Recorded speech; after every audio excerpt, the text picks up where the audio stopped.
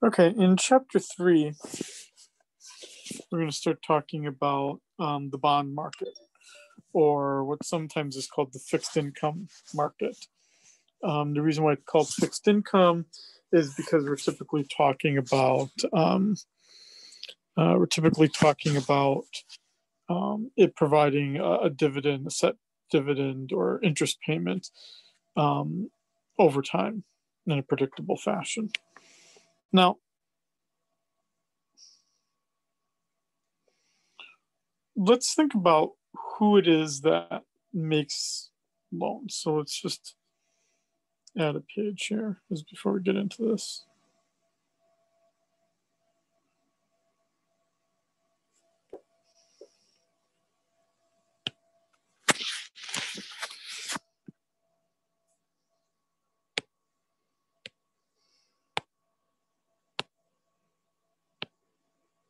Who issues bonds?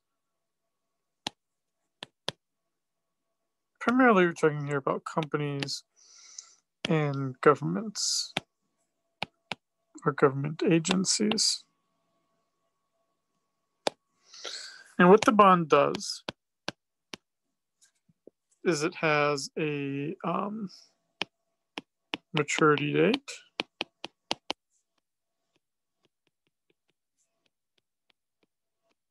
coupon rate, and a purpose. These are some of the, not all of them, but these are some of the essential features of a bond. So I would say for maturity date, let's say it's a 30-year bond. So then we would say that it matures on February 1st, 2051. The coupon rate, meaning how much interest are you essentially going to be paid? It's going to tell you how often you're going to be paid. So let's just say it's annually. And it's going to pay 4%. And purpose, let's say refi. They're going to refinance loans that were taken on in an earlier time period at a higher interest rate. So then this bond would be issued today, February 1st, and people in the market would then buy this. And they would buy it where they're paying, initially at least, $100 for $100 of bonds. So that's what we have with the initial subscription. But most bonds are actually exchanged, a good number of bonds are actually exchanged in the secondary market. So in the secondary market, you're basically reselling the bond. But more often than not, you're not going to sell it at $100 for $100.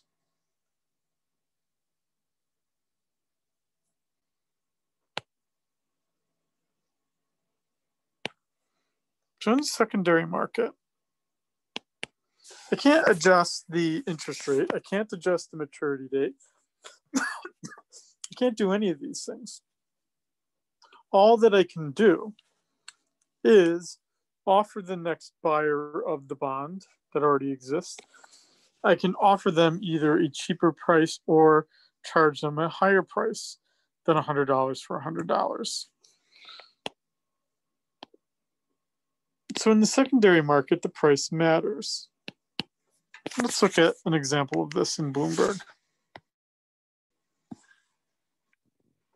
So this is this one I prepared here. Obviously, I didn't. Actually, I did know it already. For those of you who had me for class last semester, we spent probably about 2 or 3 weeks talking about this. But Zambia is a country in Africa. It was greatly affected by COVID-19 in various ways. And back in, let's get more detail here. Let's just wait for the data to load here. Back in 2015, they had issued the bonds. And because Zambia bonds don't trade that much, they actually sold it originally for $97 and 97.257 on the dollar. So not too much different than 100.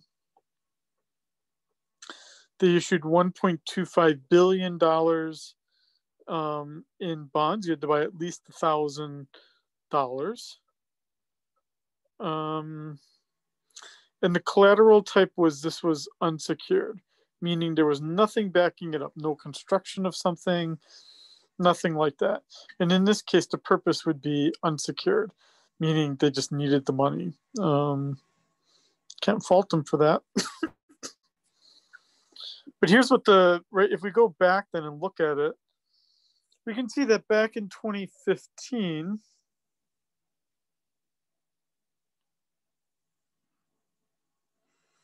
let's go back further here, but there was a time when it was selling near 97.5.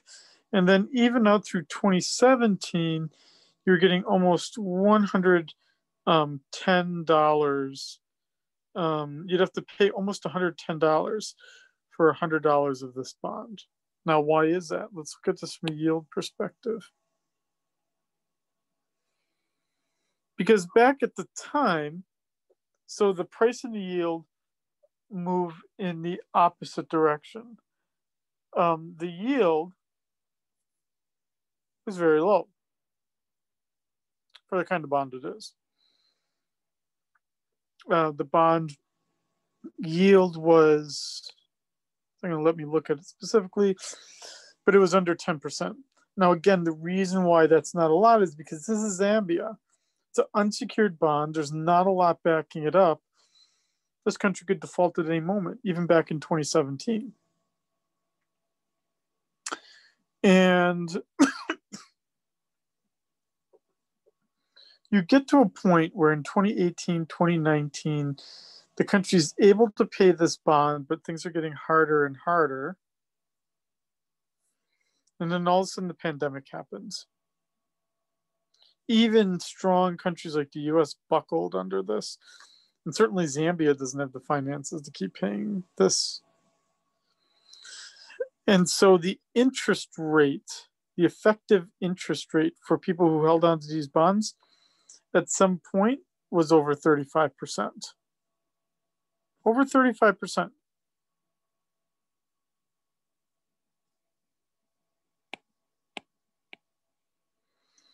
Which would mean that your price then gets very, very low. People were willing to spend as little as 30 cents on the dollar to buy this bond. Basically, you're getting a 70% discount. So if you as a buyer of the bond is able to buy $100 of a bond for only $30, that's the equivalent of like a 35% interest rate.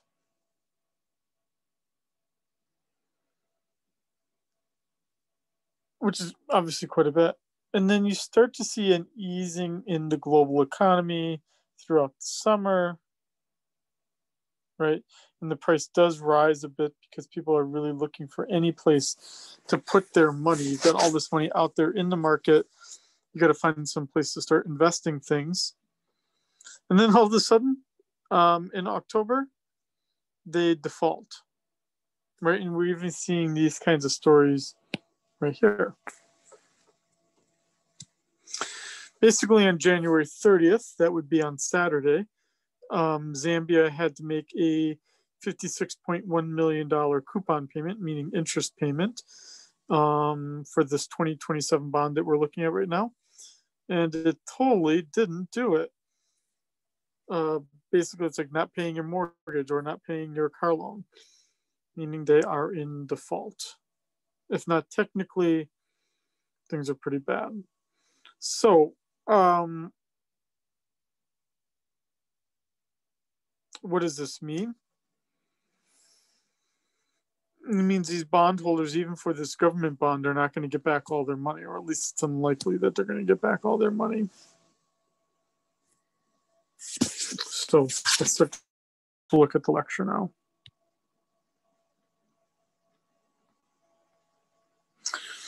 So as we can kind of see here, oh, sorry. Let me just do another example of, sorry, I'm not, let's just take a standard company. I'm gonna look at a Johnson & Johnson bond here. This would be a Johnson & Johnson bond. As you see here, J&J, the name of the company, 2 1/4, that's the coupon rate, that's the interest rate, matures on September 1st, 2050. So it's all in the top left side here. It was $2 million in bonds. Right now it's selling for about 96 cents on the dollar.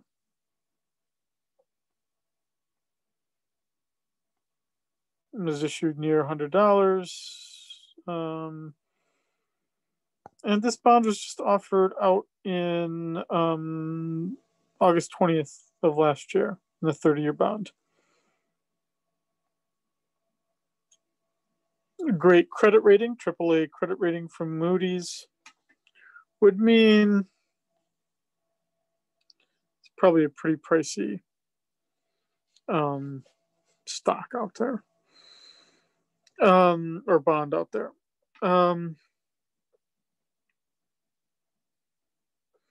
Meaning it's unlikely that this company is going to default.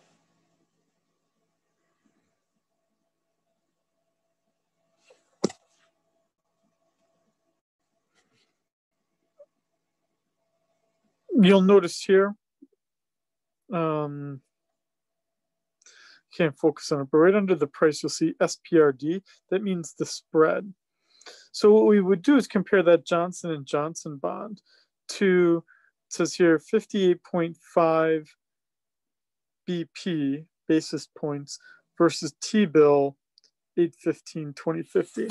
What they're doing there, what Bloomberg is doing there, is it's giving you a comparison of how much extra interest rate do you get by buying this Johnson & Johnson bond versus basically a risk-free U.S. government treasury that matures at the same time. Basically, you get about 0.5% of interest more for buying this riskier bond.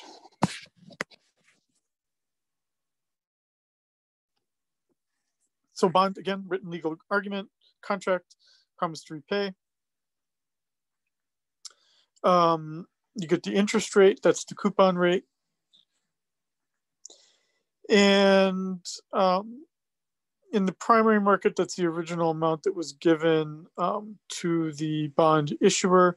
And then again, you get the secondary market where you're then going to, you're going to be the new owner of that bond, but you're not going to necessarily pay what the original owner paid, because your new basis is going to be what is the current interest rate environment, what are the prospects of that company.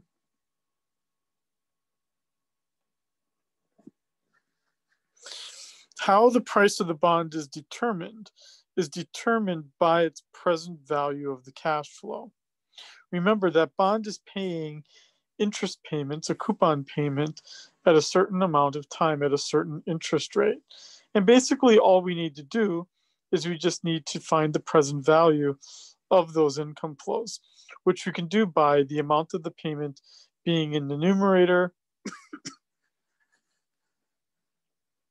1 plus K being the interest rate that one would receive. And you're going to do that calculation out for n time period.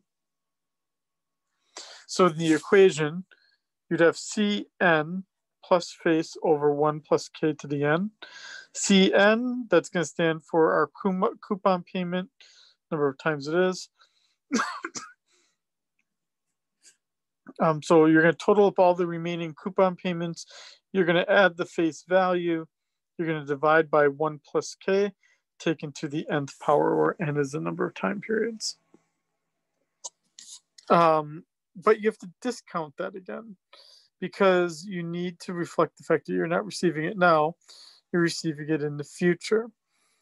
Again, there's an inverse relationship between the price of the bond and the interest rate. And that's because, right, we see the interest rate in the denominator. So price can only go up when the interest rate goes down. All of this is going to be determined by what's happening in the supply and demand for the market, for that bond in the secondary market.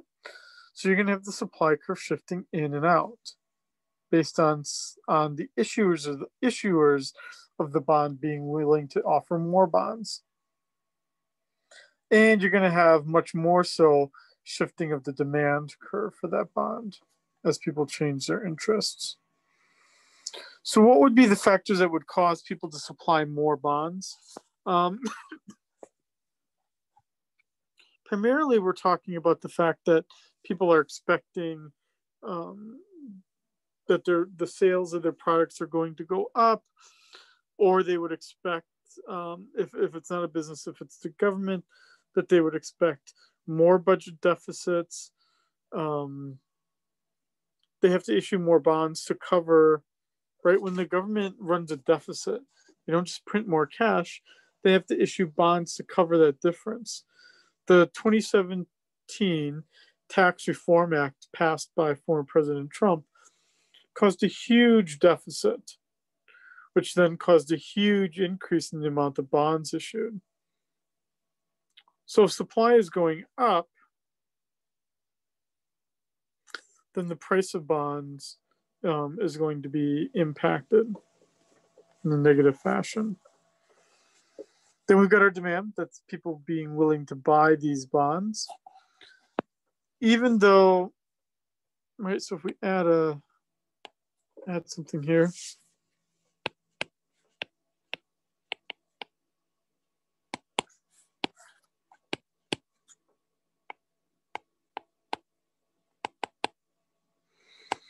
If we look at the interest rate on the y-axis, quantity of bonds on the x-axis,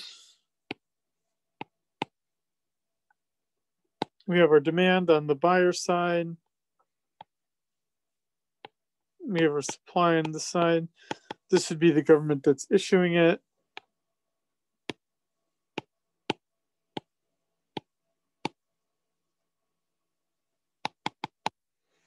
So initially, at least, you could say, oh man, interest rates should have even been lower for these bonds because the supply has gone up so much. And in fact, in Europe, that is what happened.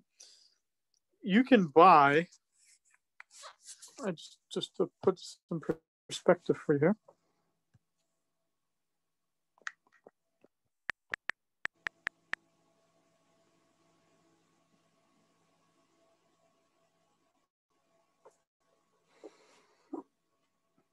You can buy a bond here, and there's no typo. This is a bond that was issued originally. Let's wait for the data here. This was a bond issued on the 27th, so on Wednesday of last week. It's going to mature in 2031, so it's basically a 10-year bond, and the interest rate is 0. Coupon rate 0, meaning no interest.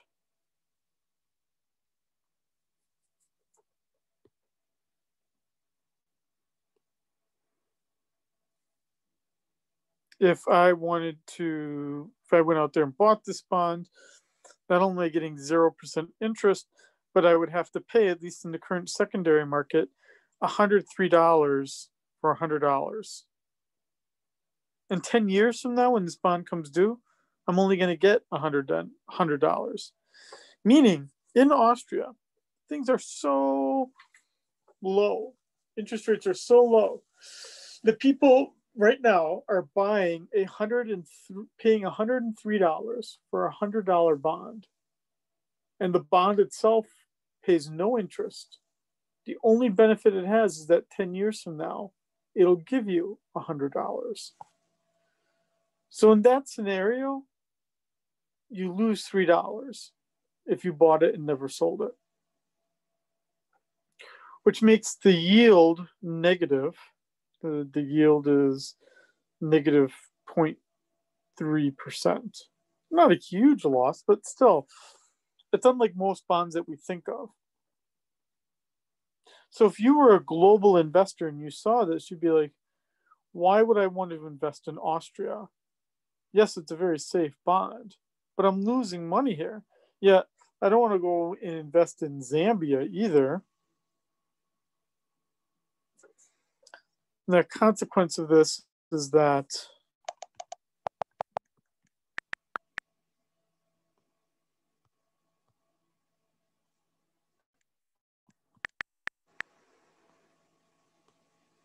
individuals buy U.S. treasuries.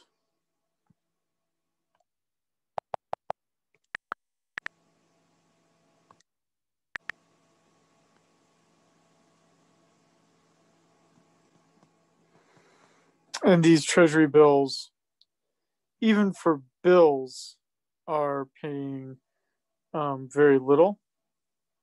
But still, the interest rate for this ultra safe bond that pays 0 still is giving you a yield of 0.07%. So it's still positive.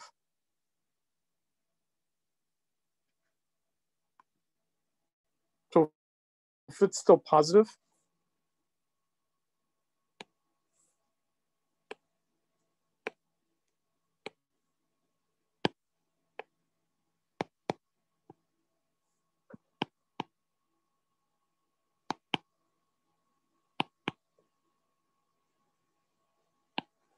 they can make more money doing this than elsewhere.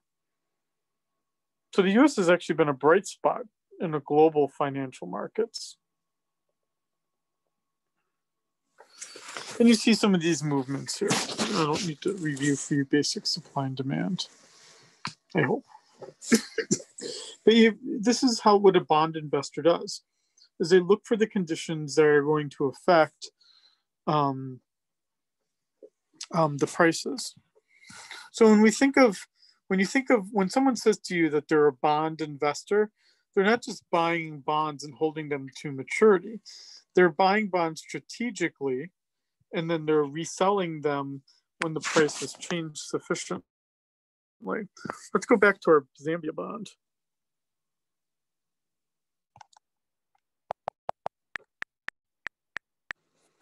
Zambia. And let's look at who owns it. BlackRock. But the best you got here is you've got a hedge fund that's number 3 owner.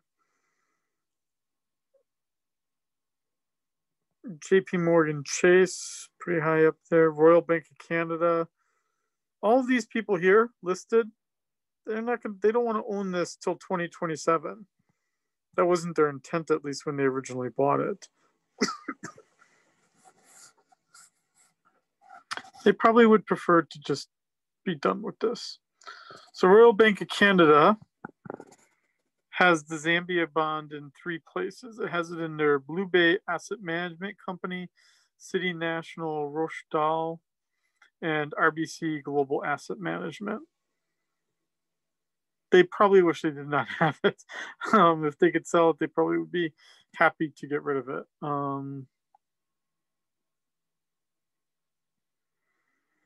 Looks like City National Rochdale has it in their their Fixed Income Opportunities Fund.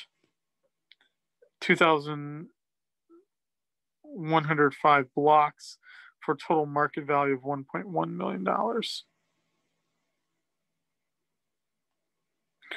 Again, I don't think they wish they had that. Let's see where BlackRock has it. BlackRock has it in 3 places: Advisors Limited and BlackRock itself. Let's see where they have it in Advisors.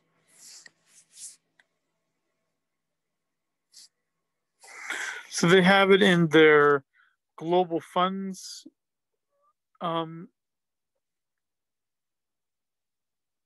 for about $500,000, and they have $1 million through REALA.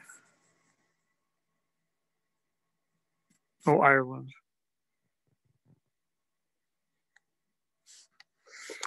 All these people that own it, they're bottom feeders. They're trying to get something really, really cheap.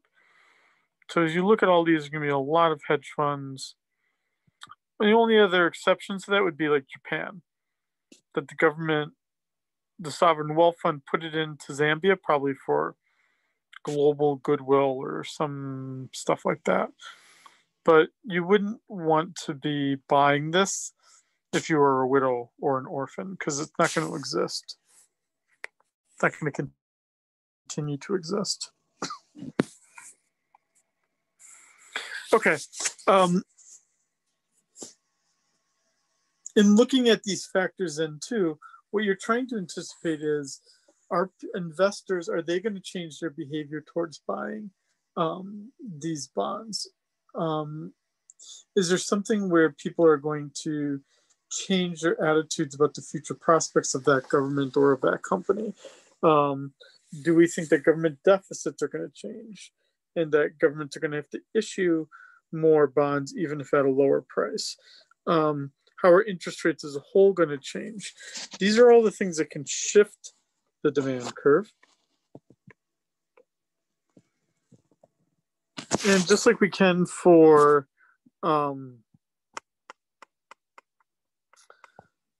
just in general factors, this would be a pretty important chart because this gives us a pretty good idea of whether it affects the demand curve or the supply curve for funds.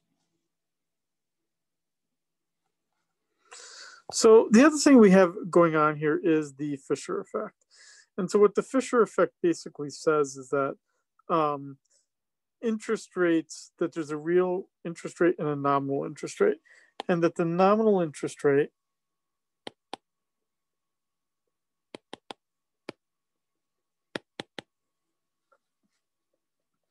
is going to equal the real interest rate plus the inflation rate. So what the Fisher effect basically says is that when the interest rate is given to you, there has to be some accommodation, some accounting for how prices are going to change in the future. What that does is, by doing that, by incorporating inflation, it allows us then to start to think about how bonds are issued at different amounts based on how the economy as a whole is doing, meaning that we could have either increased lending because of economic conditions, or we could have reduced lending because the business itself is failing. Okay, that should hopefully give you at least an overview of what's going on in the bond market. Let's just look at one other thing here too. For this class especially, I mean, I'm trying to teach you some of the theory. I'm presuming you already know about bond markets, but even if you don't, you at least have a better idea of what's going on.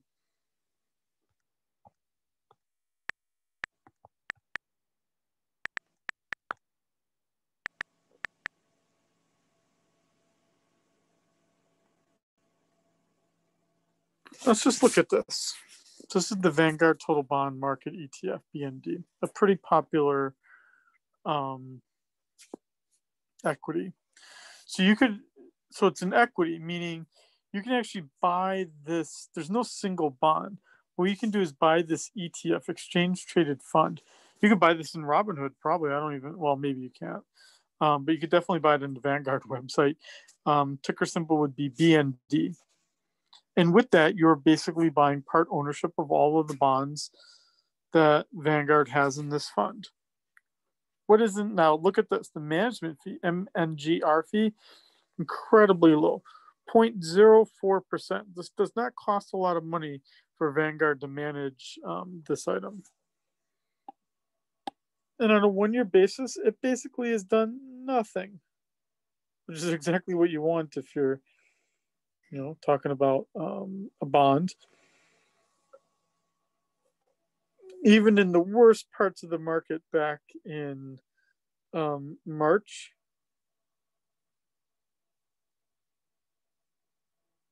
$0.76 versus 89 cents. Not very bad.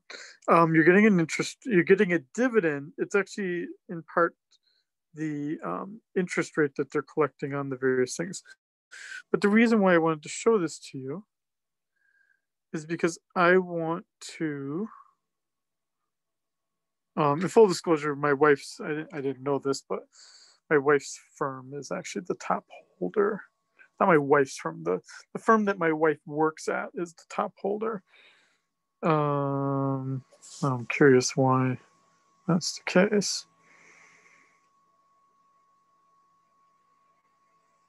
Where do they own it?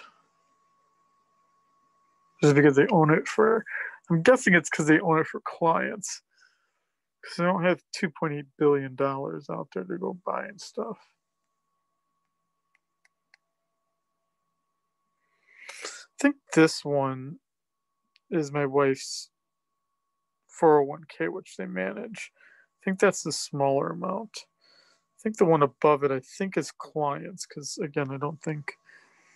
So these are all the people that own it, this fund, but that's not what I wanted to look at. I actually wanted to look at what is in it.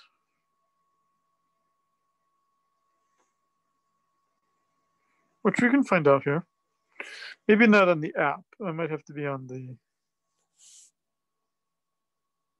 big server.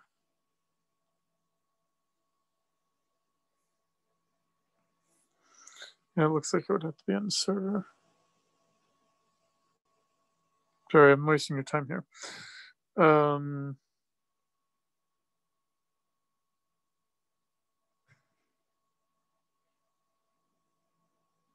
Let's look at the prospectus. They'll always give us something. This would be what you get when you buy the stock. Most people don't read these. I do read them, but here I don't want to read it now because I want to just jump to what we want to see.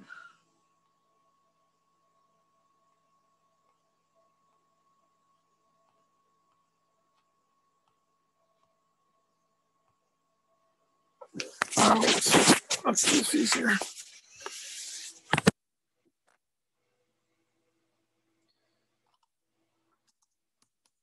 I'll do it on my computer.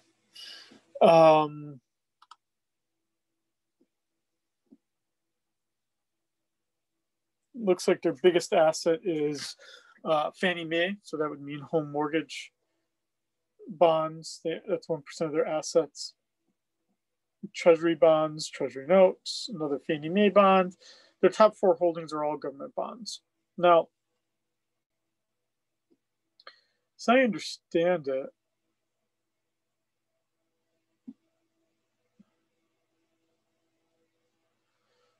this fund is not limited to U.S. government bonds. It can actually invest in,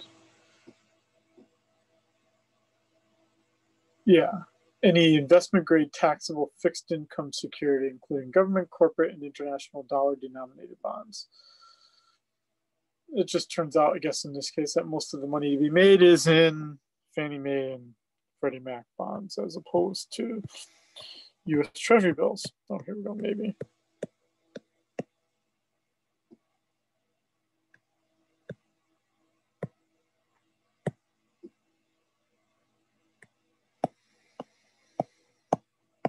That's okay.